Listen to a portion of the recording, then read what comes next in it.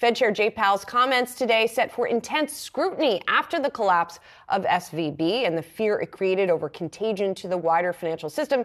That's not even bringing in Credit Suisse and UBS, et cetera, to the whole situation. Let's sort of take a step back and look at what's gotten us here. Joining us now is David Gura, NPR business desk correspondent. David, formerly an anchor at MSNBC and a correspondent for Bloomberg Television and Radio, which is where I got to know him, former colleague of mine. Dave, good to see you. So in your reporting, as this is all unfolded, sort of how are you thinking about it as we are now at a point where there's some relative calm?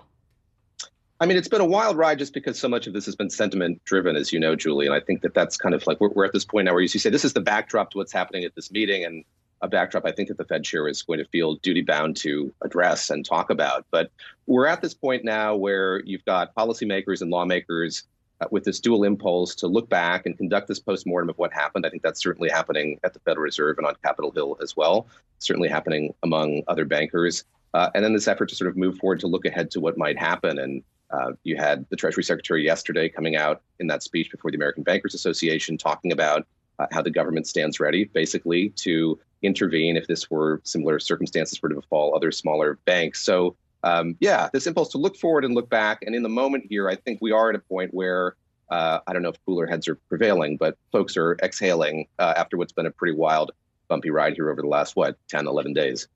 David, what do you think the biggest lesson learned, perhaps, that banks are going to be able to take away from the turmoil that's ensued here?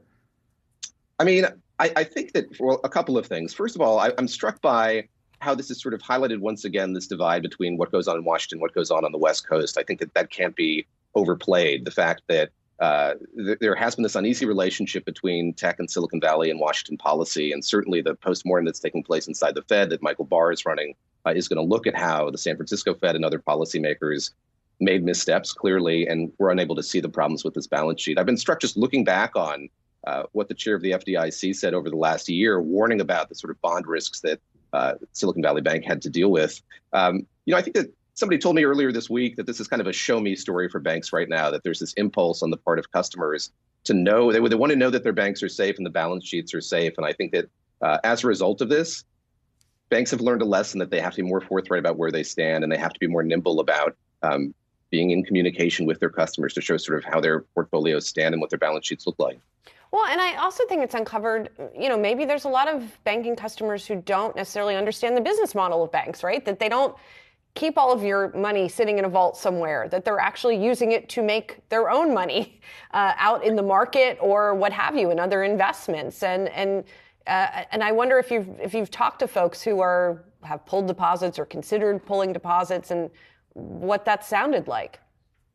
I think that's absolutely true. I myself haven't talked to a lot of customers who are in that position, but I have colleagues who have. And I think there was that immediate sense of worry because I think a lot of people just aren't even familiar with the basics of sort of what the FDIC customarily insures or doesn't. And there was this fear in the aftermath, obviously, that even if you didn't have $250,000 or more in Silicon Valley Bank or Signature Bank or any of these other smaller regional banks, you were worried about there being any kind of backstop to that. So, yeah, I think that this is a moment when a lot of people are seeing the need to learn more about the way the banking system works and what's taken care of, what's insured and what's not. And, I think looking at the other side of that coin, I think that the government and regulators might see this as a lesson on their part to look more carefully at how that stuff is communicated, how people understand the way that banks work. Your point is a really good one, Julie, about sort of the fact that you think that you're locking up your money and, maybe it's being lent out to other customers of the bank, but by and large, it's pretty safe. And I think that, this added layer of how this kind of surge of cash for these banks was deployed into these low interest securities is something that I think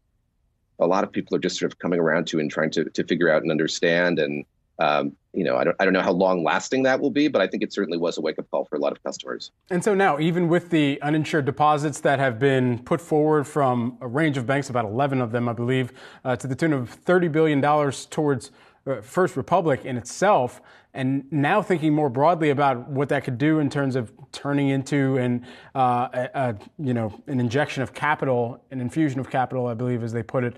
Now the larger question is, what does this mean in terms of the options for some of the regional banks, even to just navigate this interim crisis, as some have called it, even as one of our guests has said he hesitates to call it a crisis earlier this week? Yeah, it's been interesting. Like the semantics of this have been really wild. We've debated internally, just to be candid, whether we call it that. accepting the fact, acknowledging the fact that this is not like 2008 sort of, is crisis the right term here? I think another thing we're kind of watching unfold here is how slow these regulators tend to move and the government apparatus tends to move. So, yeah, there is this fear among a number of these kind of mega regional banks, First Republic primarily, of what's going to happen here. As you say, there's this discussion about a second deal following on that $30 billion cash infusion, what that looks like. I think that there is, as there often is the case, companies want to see the government match the urgency that they're feeling at this time. We're seeing that now. I don't know how all of that pans out, but it was astonishing to me twofold. Like after the collapse of Silicon Valley Bank and Signature Bank, you had First Republic essentially doing the right thing, lining up financing from JP Morgan and the Fed and acknowledging the fact that they could get more through this new facility. And yet investors didn't buy it when the markets opened on Monday. And you saw the same kind of thing play out after this deal was announced that was brokered by Jamie Dimon of JP Morgan, this $30 billion deal.